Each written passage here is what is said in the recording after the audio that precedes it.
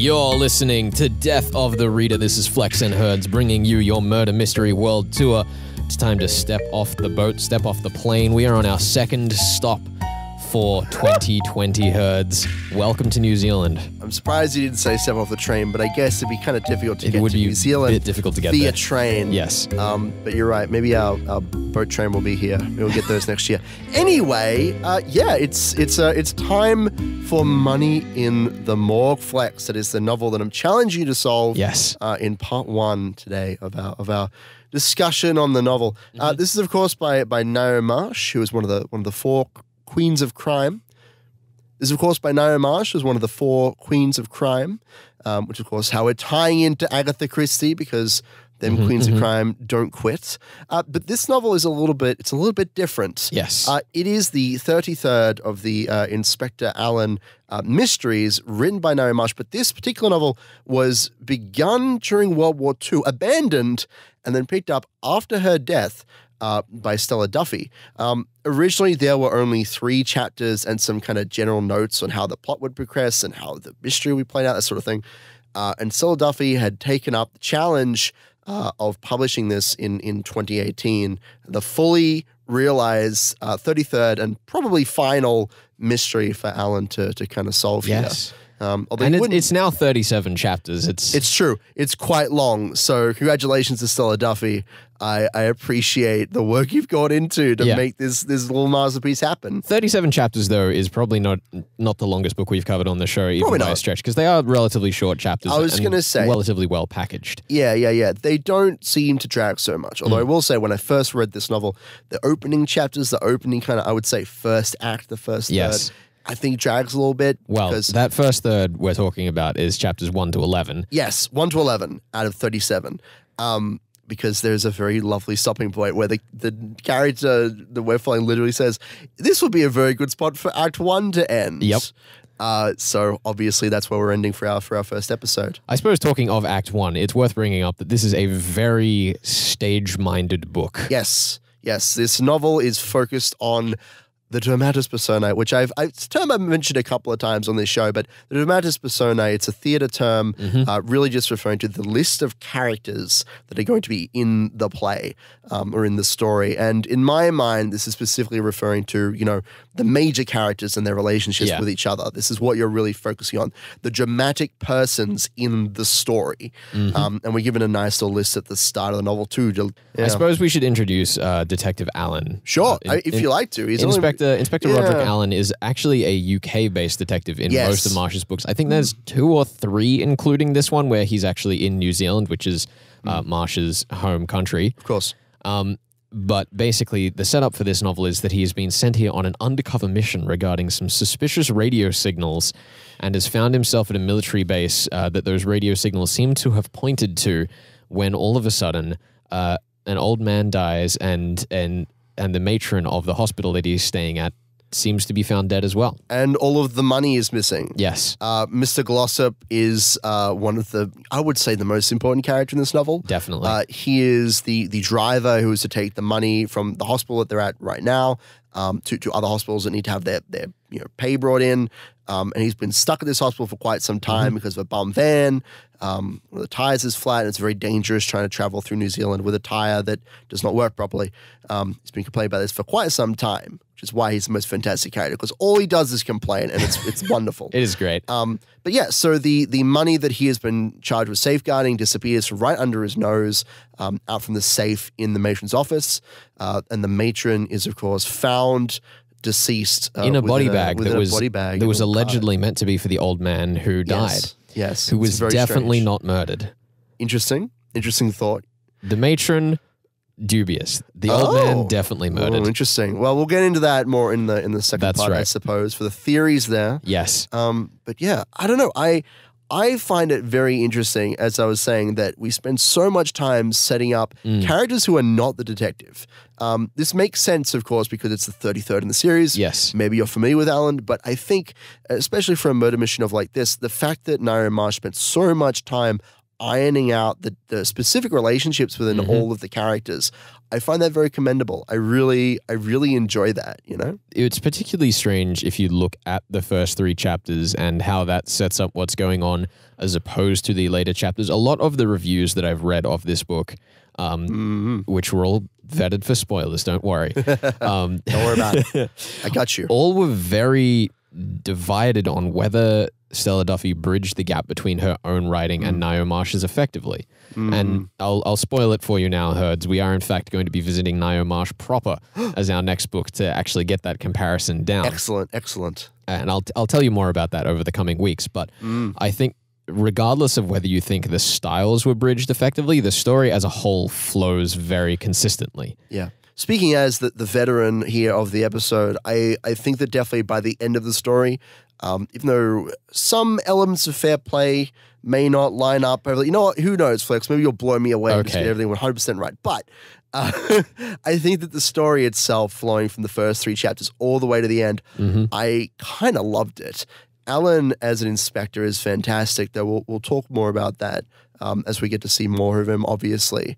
But I think that the actual flow of the story from one event to the next is performed almost seamlessly. I really appreciate Stella Duffy's talent in that regard as a writer.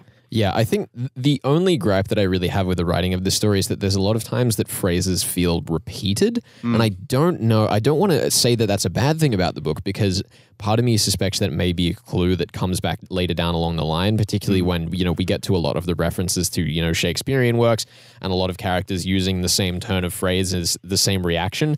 Sure. And part of me thinks that, because I think there's a little bit of a conspiracy going on here, but I'm not too sure about it. Maybe. That maybe there's some code phrases in there that I'm meant to be following, and that's why things are repeated, but there's also some characters that I don't think would make sense to use them. Maybe. But as far as details go, that is extraordinarily nitpicky. And the one thing I did enjoy is that even though it takes until effectively chapter 10 to actually find the crime, we've still gotten a lot done. We've had a lot of suspicious things happen. We've had a lot of interactions that I think are very, very easy hooks for how things are going to tie together later down the line. Yeah, I definitely think you can take a very, obviously I've set this up, but you can take a very good crack at figuring out, who among the Domatis personae is guilty or innocent based on the various interactions that we see. One of the ones that's most vivid in my mind is Rosamund coming up upon Maurice Sanders, I believe it is. And there is history there. They were together, but now they're not together, and she's all high and up about it, and she's got her winnings from the races, and there's there's a lot of detail packed into a simple oh, I was, walking along and I saw these idiots, who were supposed to be lying in bed, but they're running around outside the hospital compound. And it should be mentioned, of course, that beyond the character dynamics and coming to understand what every person kind of wants and desires, another element that's really kind of important is the environment. We do the classic, we're trapped here by a storm. Exactly. That's exactly the thing, right? It is at once a very traditional murder mystery, with the storm and the bridge has been blown out and all this other stuff. And we can't get a hold of anyone. What do we do? But it also feels very palatable with the way that Stella Duffy actually writes the story. I'm looking forward to this one, Flex. I'm looking forward to see if you can solve this mystery. I will tell you right now, if I'm solving it, it's not going to be today. Okay. Fair enough. You know what? It's just not happening. I ain't going to fight you, but I think you got a good crack at it. The body was only revealed to us moments ago. I know, but there's been so much lead up to this moment. I'm telling you, Herds, we're going to come back in the next part or part 3, depending on how successful I find myself. And it's either going to be that this episode is all about just rubbish nonsense character diatribe that ends up having a couple of mild things that hook in, or just the entire crime can be solved in the first part with one extra clue that's in part 2. Yep. And I'm just missing it entirely. That's right. And I'm so excited to find that out. Look, I'd let you know, normal rules apply. If you can figure out the who, the how, and the why done it, your point. If you are able to pin down exactly what is going on here, I'll give you a little bit of leeway. If you're able to pin down exactly who, every character or characters that are involved, I will give you another point. That is on the table right now. Herds, I do have to ask you. I've offered you 2 points for last week. You've offered me 2 points for this week. Do we just want to make this year double or nothing? You know what? I'm in. Okay. I'm down for it. Double or nothing. Double or nothing. Let's do it. You're listening to Death of the Reader. We'll be back in just a second. You're listening to Death of the Reader. And Herds, here on your Murder Mystery World Tour, I wanted to try something new today. Oh, I love new things. It is new days. It is 2020. New Year's. It is our second book of the year, and I wanted to try bring some news to the table. Yeah. We've had a few questions over on social media at Flex and Herds, Facebook, Instagram, and Twitter about how we can keep up with with the crime fiction world when we're typically covering a lot of older stuff, a lot of golden age stuff. Money in the Morgue, which we're covering today, is the most recent thing we've covered. So I thought it was an appropriate time to bring in the modern world of crime fiction to the show and talk a bit about how I keep up with it and how to keep on top of it. The answer is with too much effort, and so that's why we're doing this this segment. Yeah, I think particularly with films like Knives Out and Kenneth Branagh's Poirot adaptations, there's obviously a little bit of a resurgence in interest in the Golden Age murder mystery. I would say so. And I think that it's really good to look at modern reinterpretations of that. Money in the Morgue is a fantastic example so far, and I'm excited to get further into that. I also think, Knives Out was fantastic. Murder on the Orient Express by Kenneth Branagh was not stellar, but it was entertaining. We'll have to watch that at some point. Well, we will be challenging Sean Britton to Death on the Nile later this year when the subsequent Poirot adaptation by Kenneth Branagh comes out. But I think the one that is coming up the soonest that I wanted to talk about, at least in the film sphere, is Franny Fisher's Miss Fisher and the Crypt of Tears. Now, Herds, I don't know if you're familiar with Franny Fisher, but Franny Fisher is vaguely femme fatale Sherlock Holmes in Australia. Yes, I know that she carries a golden gun, which seems like not a good idea if you're, a detective trying to blend in or seduce your target or whatever. Look, I'm just saying, guns is good because a lady got to keep herself safe, but a golden gun, what are you doing? Yeah, my family is big into Miss Fisher's murder mysteries. Really? The only version of Clue or Cluedo that we are allowed to play is Miss Fisher's Cluedo. And I think the show is fantastic fun, and I'm very much looking forward to seeing it on the big screen with that upcoming adaptation, which we'll be covering after our next novel.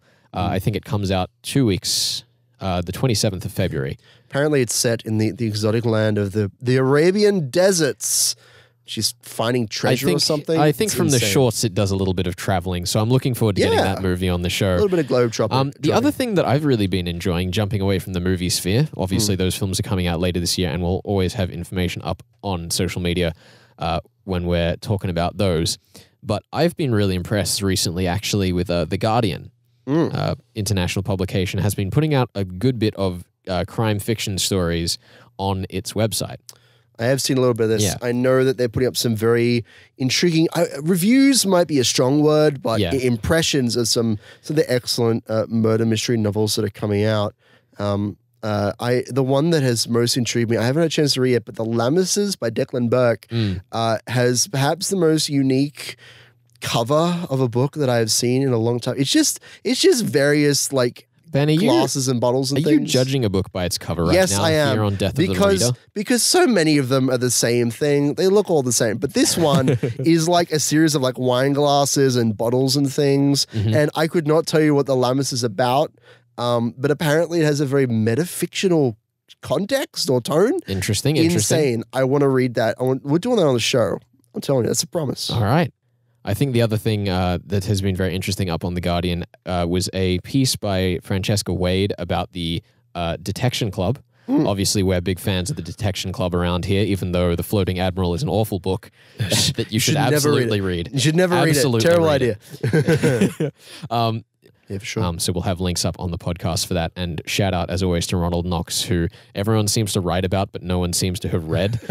Like, the more articles I read on the man, the more sad I feel, because it's like, oh, everyone just knows the rules. Yeah, it's kind of fascinating. Ronald Knox is quoted much more often than anybody kind of understands what his works were about and how like flippant they were, how silly they were. He's very much a historical oddity, as we discussed in our very first episode on the show when we talked about the 3 taps. Yes, which is good to revisit. Yes.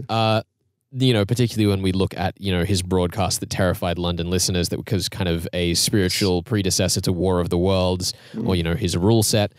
But if you actually go and look at some of the things he read, he was an expert on how people read books, I think. Yeah. And we talk about that in our episode. But the other thing that I found since then was a fascinating discourse between Ronald Knox and, I believe, C.S. Lewis, which was actually separate from crime fiction. I believe it was a religion discussion, but I got absolutely hooked into that when we'd finished the 3 taps last year.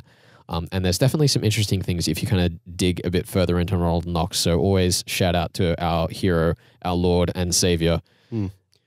Is that blasphemy to call Father Ronald Knox our Lord and Savior? Here's the thing. I don't think that Knox would mind. I think he's such a good-tempered individual. With a great sense of humor.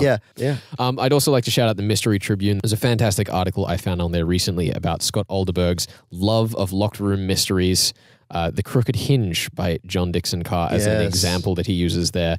And it's a really fantastic exploration of the importance of locked room mysteries, including Murder on the Orient Express and Then There Were None. Excellent stories. I think in terms of books that I'm actually looking forward to at the moment, Andrea Camilleri's Inspector Montalbano's series is continuing with its 25th novel. The 24th came out just towards the end of last year, and we're already getting another one in April this year, and I'm very excited. I really love kind of the charm of these. It's been adapted for a BBC series, I believe, that I haven't actually caught yet.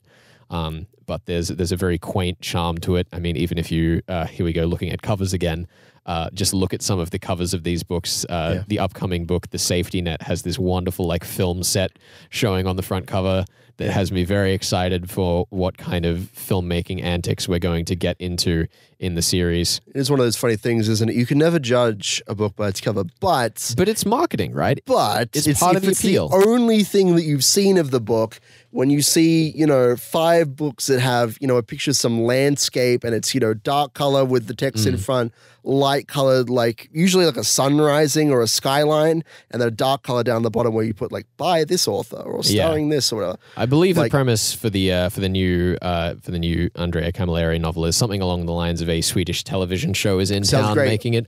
Sounds great. I'm very excited to see what goofy gimmicks we can get into with a Swedish television show in Sicily. Yeah. That sounds a little bit strange. I like it. Give me those weird, wacky stories. And while we're on the topic of covers, actually, I did want to talk about, the thumbnails that we use for episodes on YouTube and up on the podcast. It's always so difficult to pick, particularly with old novels, between the enormous variety of covers they have. I remember Caves of Steel had about, I want to say 20 different covers for that novel, depending on what time period it was re-released in. And so many of them made absolutely no sense if you actually read the book. It was so good. It was clearly just like a generic sci-fi art that had been commissioned kind of analogous to the book. No, it was great. I mean, that leads into the themes or the visual imagery of that book, where it was always very vaguely described. Yes, absolutely. It was always very evocative, but you were never sure quite what of. Yes. Excellent. That is a fantastic way to put that. Before we close out today's segment, we'll bring this back with perhaps some more specific information as we kind of get into the grind of more regular news now that we've introduced this. Sure. But we hope that this has given you kind of a palette to look at if you're interested in finding more about the murder mystery world. If you're interested in more up-to-date book coverage rather than the golden age nonsense that we're doing and some of the news we're bringing, let us know. Honestly, if you're enjoying this segment, if you want to hear more news about what's going on in the world of murder mystery, it's like up to date and current, let us know at Flex and Nerds. Yes. Your feedback matters. We also have our good friend Andrew Popel bringing you Final Draft every week here on 2SER. The episode originally airs every Saturday and then is replayed, I believe, on Wednesday morning and evening. Yes. So there's always some fantastic book coverage around here on 2SER. Keep an eye out for it. We are going to jump back over to Money in the Morgue by Stella Duffy and Ngaio Marsh. That's the news, the crime fiction. We need a name for this segment. We'll have to work. We'll have to work. I don't know what that is. The news you can use. That's a tagline. That's not a title. That's a tagline. It needs a bit more death in it. The cutting through the fat. I feel like something like Cutting Edge is probably taken. Yeah, like that's the problem. You got to find something like. We'll work on this. We should just jump back to the book, I think. All right, get back to it. Get back to that Money in the Morgue. You're listening to Death of the Reader. You're listening to Death of the Reader. This is your Murder Mystery World Tour. This week on the show, we are talking part 1, chapters 1 to 11 of Ngaio Marsh and Stella Duffy's Money in the Morgue. It is me on the new fresh meat end this time around, and I have got to solve a murder that happened literal seconds ago. Good luck. I'm scared, Hertz. I'll let you know, I was just reading through the Germanis Personae. There are 16 characters named. Now that includes the matron and old Mr. Brown and the inspector, of course. And the grunts. That includes the grunts. Yes. It includes everybody. But that still leaves you with a good 13 potential suspects to sort through. I'm very excited. I will Ads. tell you right out the gate, Herds. I do not think I can do this week. What? I think that there is a bit of information that I'm missing here. Roderick Alleyn is in the country because of supposedly Japanese mini-subs sending supposed coordinates about this supposed hospital in supposedly New Zealand with supposedly a bunch of veteran soldiers. And part of me wouldn't be surprised if it turns out that Roderick Alleyn has shown up in the wrong country, surrounded by a bunch of actors, and that's why we keep talking about acting. Are you telling me he's actually in a simulation orchestrated by the commies to get information out of him? I feel like simulation. Is that where it's going? Simulation is a bit much for the 1930s and 40s. It doesn't need to be a technical simulation. It could be just like one of those towns they like to bomb with nuclear bombs. That's what I'm saying. You know? I'm just making sure that we are using simulation in a term that people understand because we so often associate it with the virtual realities and whatnot these days. Not a virtual simulation, just a regular simulation. A bunch of actors around here all acting strange. Listen, I want to know why he's been sent out here all by himself without his, dear Inspector Fox. He's writing letters back to Fox. He's writing letters back to Troy. Yeah. So far, he hasn't received any correspondence. I think that this could all just be a big ruse, Herds. No, how could it be a ruse? We can't do that twice in a row. That doesn't work.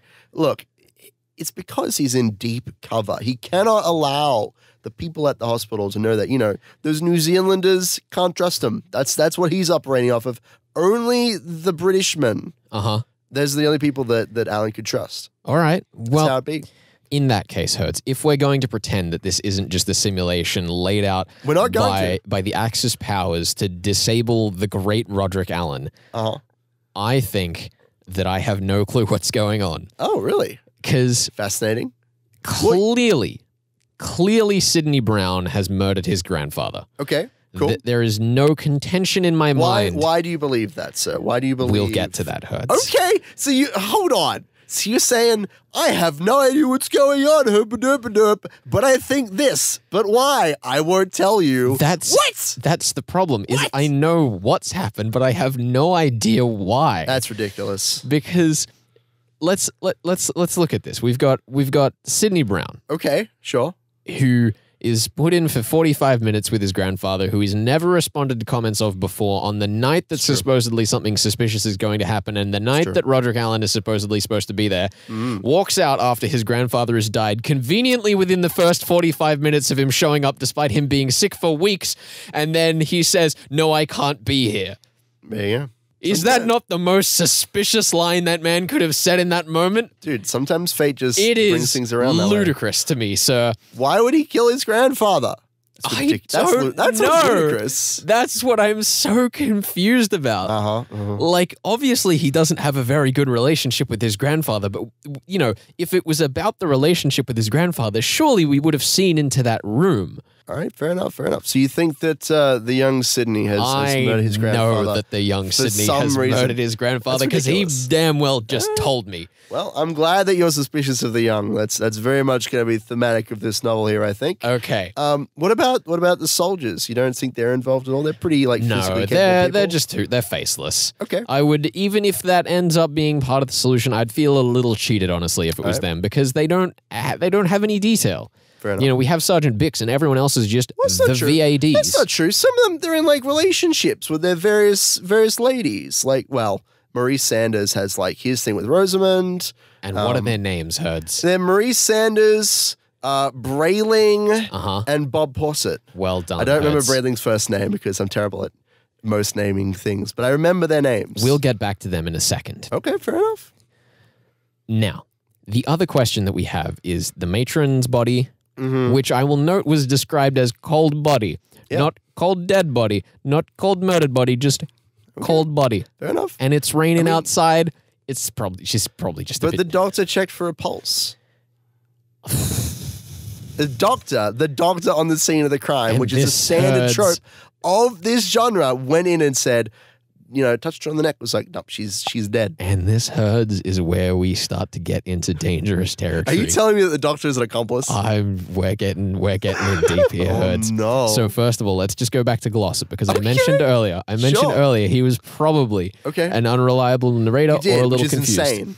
He sees the vicar leaving the matron's office just before he discovers what has gone awry, which says to me that the vicar is probably the man that is responsible for the departure of their money. With some accomplices, probably. Were they responsible directly for the application of what's gone on? I don't know. Okay, interesting. But we get back to the main issue, Herds, which is we have a bunch of soldiers who may or may not be accomplices. We have a bunch of matron who may or may not be dead. Yep. We have a bunch of money, which may or may not be missing. We have Sergeant Bix, who is the best character. We have Sergeant Bix, who is undoubtedly the best character. No argument there. Yep. And we have a morgue that only has one entrance and one exit. And the money is nowhere to be found. That's true. Now, correct me if I'm wrong, but I believe money in this day and age was made of paper. Okay. And thus it would not make sense to leave it outside in the rain. It's true. Which means it must be locked away somewhere. I think that the matron is either an accomplice or was knocked out to get her key to get access to the morgue. Well, so that's what's interesting is that Mr. Glossop, he, according to his testimony during the storm that occurs, he comes, outside of his little building there and he sees Sister Comfort on the porch, who you have neglected to mention this entire time, which I find highly suspicious. Are you covering for her? Yes. Then the vicar enters. Yes. The porter, Will Kelly, knocks at this is the matron's office. And then the doctor approaches and quickly moves away from the matron's office. And then the vicar and the matron leave. And then that's when Glossop takes the opportunity to enter and set up his cot and finds the money gone. Now, noticeably, the matron's key is needed for the morgue. Okay. All of those characters are relatively suspicious. Okay. The door to the matron's office is left unlocked. The safe is left unlocked. Yep. I assume that the matron and or her key were taken at that point, along with what was the contents of the safe. We used to open the morgue. The reason the doctor rocked up there is probably because he's like, oh, it's about time for me to administer the sleepy drugs to make her seem dead. Okay. Goes up, realizes, oh no, I've missed my cue, because it would be very acty, which, a bit of a trope of this novel, to have someone miss a cue. So he rocks up to the door of that office, goes, oh goodness, they must be down at the morgue already, rushes down to the morgue.